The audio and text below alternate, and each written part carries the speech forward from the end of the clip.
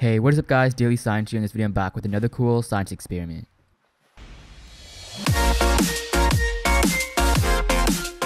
So for the science experiment you will need hydrogen peroxide, dry yeast, dish soap, food coloring, and a water bottle.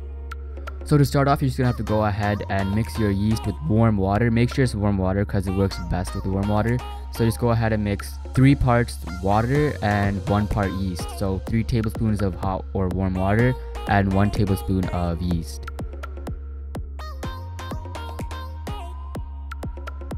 For the best results, you're gonna have to go ahead and dissolve as much of the yeast as you possibly can, and it might take you a couple of seconds or maybe even a couple of minutes, and it took me around 2 minutes.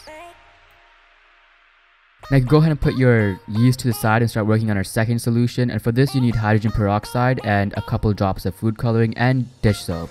So what works best for this is the higher the percentage of hydrogen peroxide you have, the better the reaction will be. I have 3% because the only ones you can find in pharmaceutical stores are 3%, and maybe hair salons you might find 6%, but if you can find anything above 30%, it's perfectly fine. You can use 3%, and that's the one I'm using right now.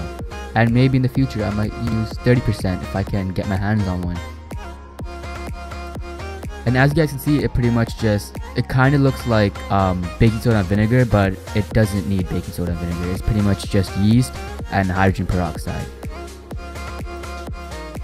So as you guys can see, it's not as crazy as you'd think, because this is 3% hydrogen peroxide. It's just not strong enough. You need something way more stronger and more concentrated to get those really crazy and fast reactions.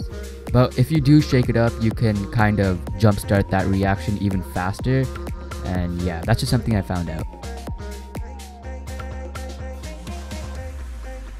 And if you're doing this at home, just a warning, I found that yeast smells really bad and also kind of makes a really big mess, so just be prepared.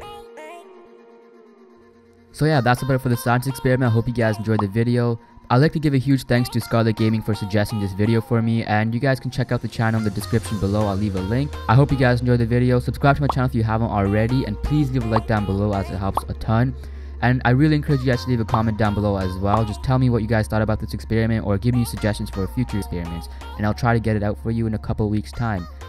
So I'll see you guys in the next video, which is next week, so stay tuned.